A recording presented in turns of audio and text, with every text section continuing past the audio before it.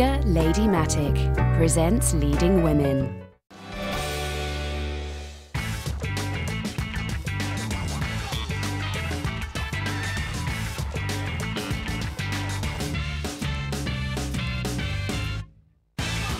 Her gourmet chocolate is sold in 2,000 stores worldwide, including 8 boutiques dedicated to just her brand, Vosges Haute Chocolat. And she's just launched a less expensive, more mainstream sister brand, Wild Ophelia, that's sold in 10,000 grocery stores around the US. To hear her describe her company is to understand she is no ordinary entrepreneur. This is someone who's found her passion. Vosges is an experiential chocolate storytelling vehicle that's meant to be indulgent and sensual and opening to the mind. Her experiential chocolate netted a profit of more than $30 million last year, a 50% growth from the year before. This Fortune magazine 40 Under 40, Bon Appetit Food Artisan of the Year, and mother to 2.5-year-old Rowan is Katrina Markoff.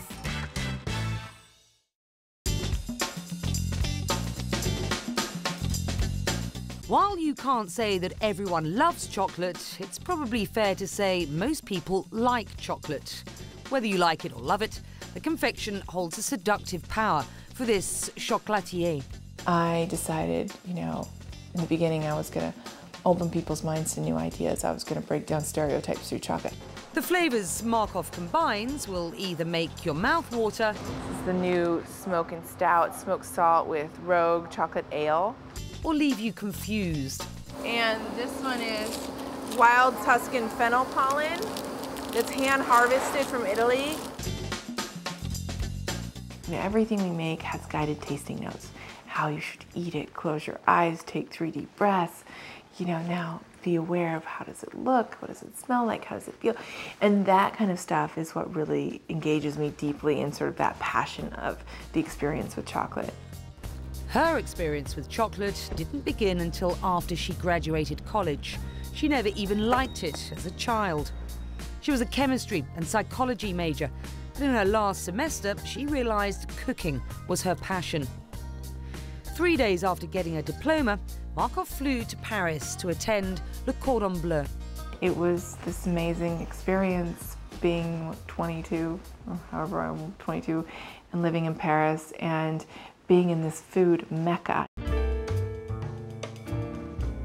It was there that she says she discovered chocolate at a restaurant in Paris's Place de Vosges, an experience so life-altering that it later inspired the name of her company. When you bit down on this molten explosion of chocolate occurred, I was like, oh my God, this is amazing. There's a whole experience with chocolate I don't even know about. Yet it was much later that she would be inspired to start Vosges Haute Chocolat, after a chef who was mentoring her told her to travel, using her palate as her guide. She bounced from country to country for 9 months and found herself back in her small apartment kitchen in Dallas, staring at the many exotic spices she'd picked up along the way. And I made a curry and coconut truffle, and I decided that I needed to pay homage to the Naga people and call it Naga. And that's when the epiphany occurred.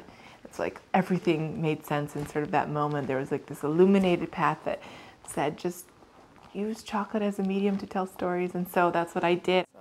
She brought her chocolate stories into work at her uncle's mail order business. The first step was convincing people to try her unconventional concoctions.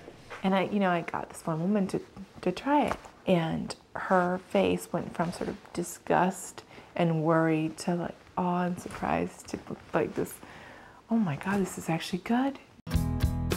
In 1998, she moved to Chicago and started selling her chocolates as gifts under the concept Travel the World Through Chocolate.